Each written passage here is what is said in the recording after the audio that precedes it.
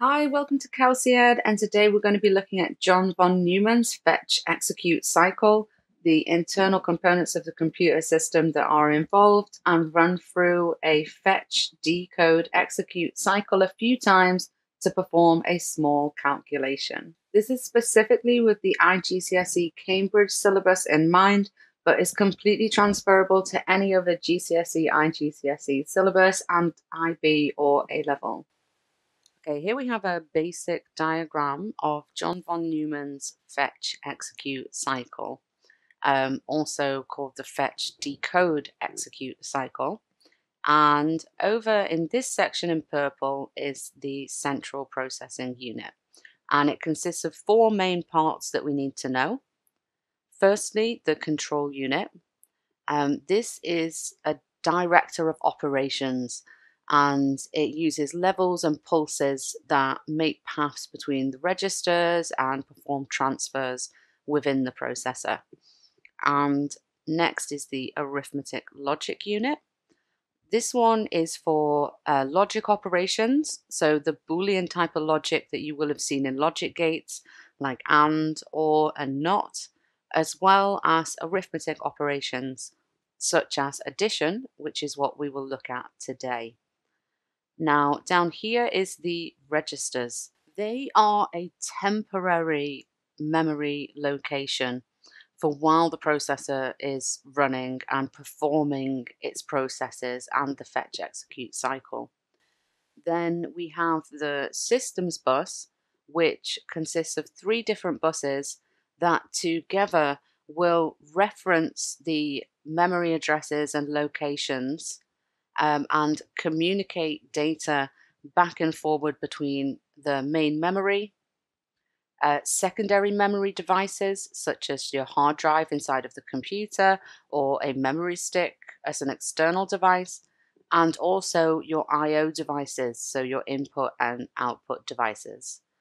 And instructions could include performing a calculation in memory, reading and writing the data from storage, or just sending signals to these I/O devices. So what we're going to do is we're going to run through a simple program and look at how the steps of the processor would complete this. So we're going to be using the memory address locations here, 0 to 6. Okay, so what we're going to do now is complete a couple of executions of the fetch execute cycle to perform a very simple calculation.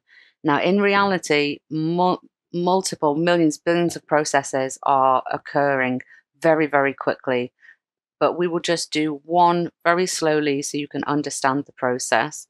And basically, we're going to load the value in memory location 6 and then add the value in memory location 4 and store it to memory location 5. So how does that occur using each of these 5 registers and our buses? Okay, so at the very start is the program counter. Now, the program counter will store the address of the next instruction that needs to be fetched, and we're going to start that at 0.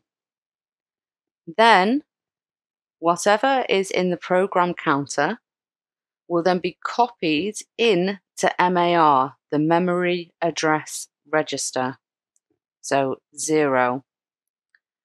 The address bus will then carry this address to the correct memory location, which is here inside of RAM. So the data bus then takes that data, the contents of this, so load 6, it will take that content, retrieve it, and bring it back to the MDR, the memory data register. So load 6.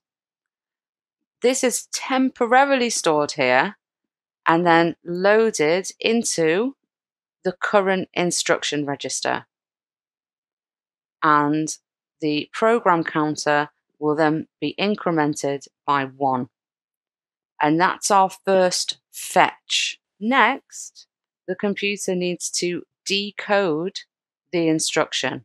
Okay, So here in the current instruction register, it will decode what that instruction means based on the assembly language. So we have machine code, assembly language, and then our higher level programming languages. So the assembly language is a low level programming language that the computer will then decode and execute. So the execution would be taking the address bus down to memory location 6 and using the data bus to then load the value which is inside of the memory location 6. And that value is a binary number, a byte of data worth the binary value 4, or the denary value 4. So that's our first instruction, okay? That's the first complete cycle that we've now done. So now the program counter is on 1, which will then be copied into the memory address register. The address bus will then go to the memory location 1, and the data bus will retrieve the data and bring it into the memory data register. This is temporarily stored here and then copied across into the current instruction register, and the program counter is incremented by 1. So we've done another complete fetch now. So it will then decode the assembly language, which is to add the memory location 4. So the address bus will then travel along, come to address location 4. This data will then be taken by the data bus and is added to the value in the accumulator.